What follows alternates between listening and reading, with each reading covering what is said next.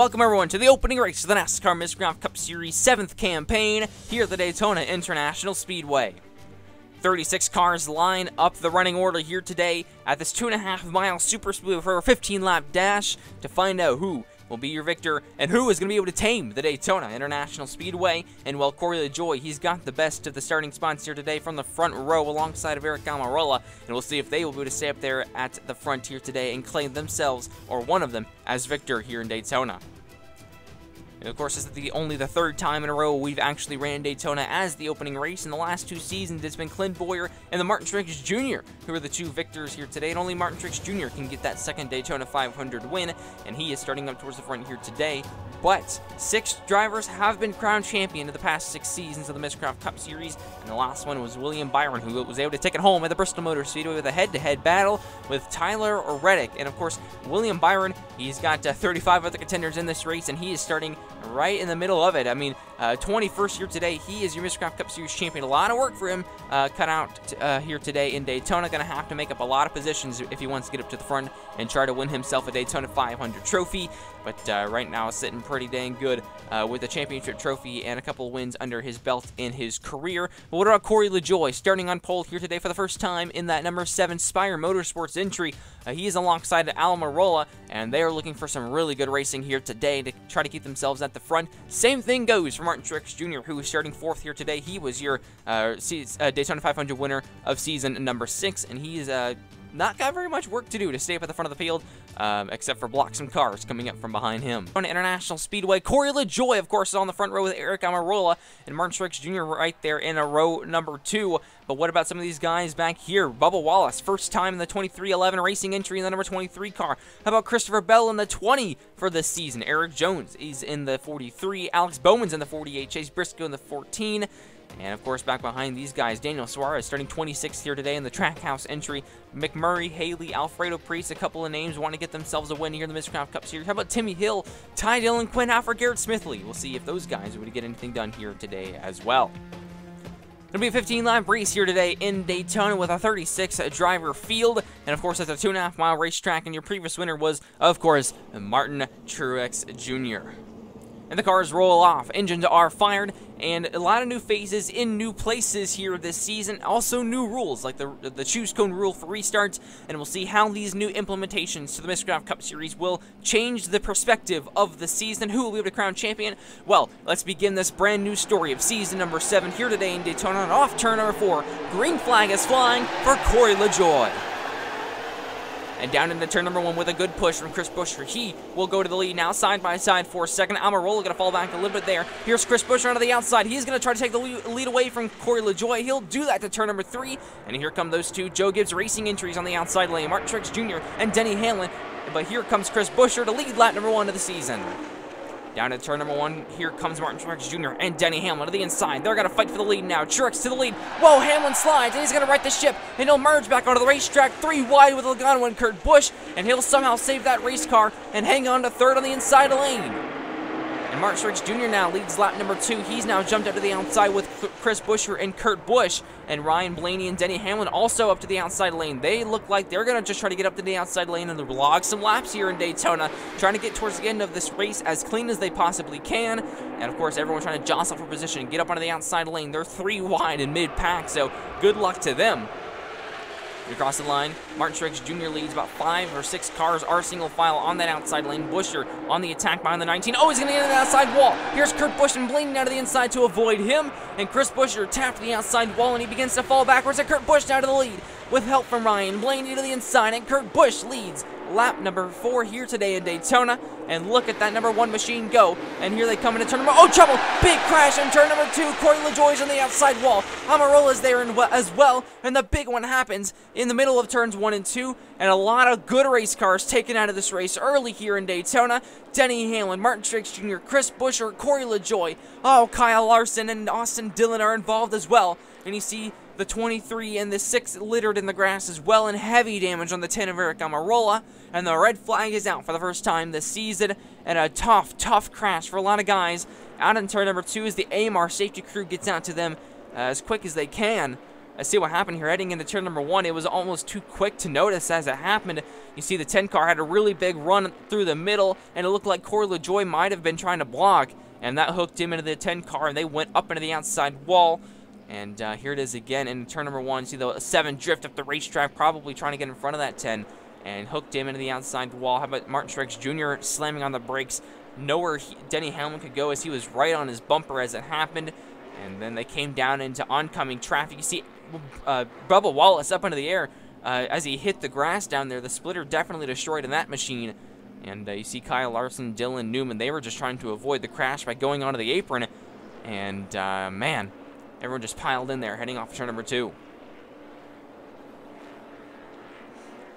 And the 10 car is on the wrecker, and the 23 of Bubba Wallace is on the hook and heading back as well. Ryan Newman will be able to continue. It looks like minimal damage to that Oscar Mayer machine. And here's the first iteration of the choose rule. Kurt Busch goes inside, Penske goes outside. How about Harvick and Reddick to the inside? And we'll see how these choices will affect these restarts here in Daytona. Very interesting to see how these guys will restart here. Green flag's coming back out. Penske Rimmers on the outside lane. Busch on the inside. And that outside lane does not get going. And Kevin Harvick's going to get clear into turn number 1. And onto the back straightaway, so does Tyler Reddick. He'll go to the outside, and they'll try to block in front of him. But Tyler Reddick's to the outside of the 4 cars who run on board with him in turn number 3. And he's on the outside looking for the lead here now. Off turn number 4, but Kurt Busch will lead lap number 7. And across the line, here's Tyler Reddick side by side with the 1 of Kurt Busch. He's up against the outside wall, going to try to get a really good run off turn number 2. He'll do just that. And Tyler Reddick's going to put a nose out front and lead here in Daytona. But don't look now. 3 wide on the outside lane is Ty Dillon and Kyle Busch, the Joe Gibbs Racing affiliates on the outside lane. How about that number 96? And Logano gets split 3 wide with Kyle Busch going back to the middle lane. And here they come side by side off turn number 2. And the 96 of Ty Dillon to the lead in Daytona with help from Kyle Busch. And down to turn number 3. He's clear with the lead. And up against the outside wall is that outside lane. No challenge. And Ty Dillon's going to lead his first lap of the Miscraft Cup Series. And that 8 of Tyler Reddick trying to get to the outside, but it's not going to work. And here comes Kyle Busch back to the back bumper. The number 96 onto the back straightaway. Side by side are those Busch brothers. And falling back on that outside lane, trying to regroup is the 8 of Tyler Reddick with help from Anthony Alfredo. They're on that 3rd lane trying to regroup, and there's trouble right behind him. 1 car up and over, and it's Ryan Blaney, and he barrel rolls out of turn number 4, and the caution is back out. And Eric Jones, Alex Bowman, and it looks like Chase Elliott are involved in this crash as well. And we're back under caution here on lap number 10 in Daytona.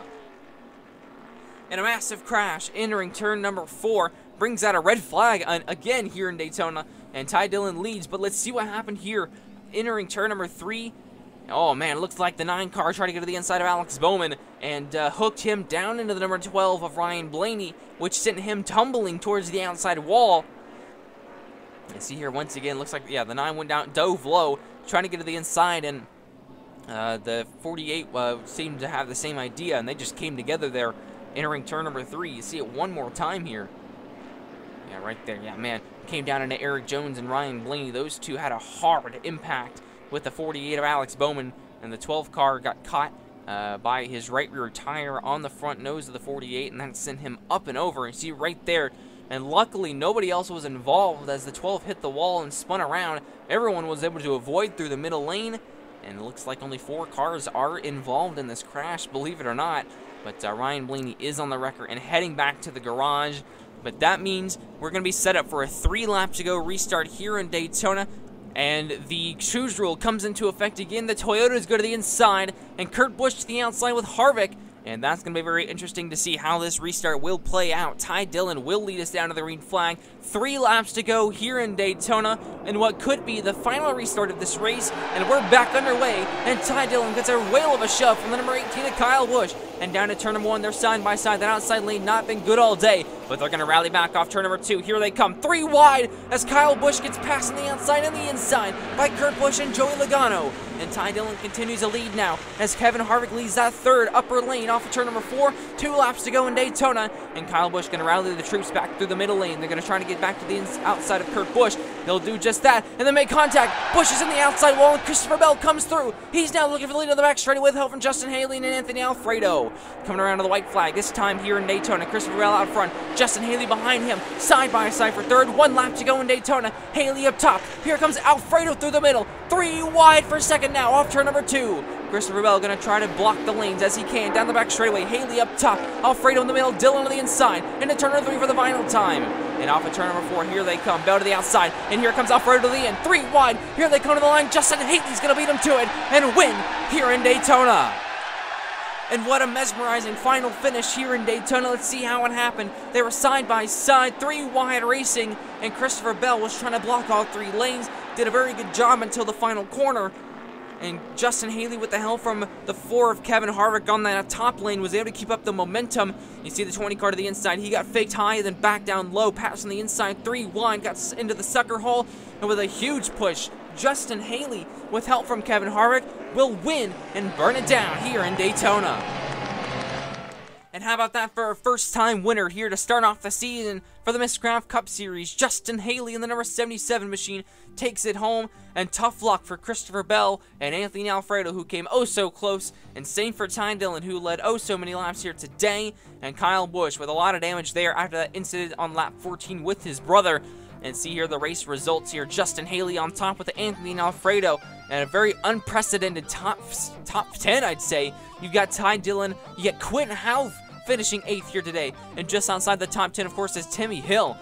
Good run for them. How about Kurt Busch, Garrett Smithley, Michael McDowell, 17th and 18th. Jamie McMurray in the 40 machine finished 20th, and a lot of good race cars like Kyle Busch, Bowman, Elliott Jones, Blaney Wallace, Busher, those guys DNF'd, and same for the guys on this final page here with LaJoy, Hamlin, Truex, Dillon, Almirola, and Larson. All of them were involved in that first wreck on lap 5.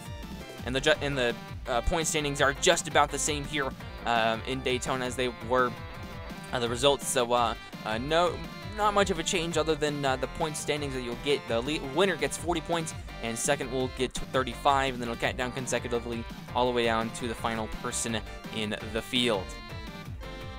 And, well, 36 cars took on Daytona here today, and Justin Haley was the victor, and he came out on top of many other race cars. Thank you all for watching, and the next race comes from the Charlotte Motor Speedway, and we're excited to have you guys come out and see that race. And next time, here in the Miscraft Cup Series, thank you all for watching, and we'll see you guys at the Charlotte Motor Speedway.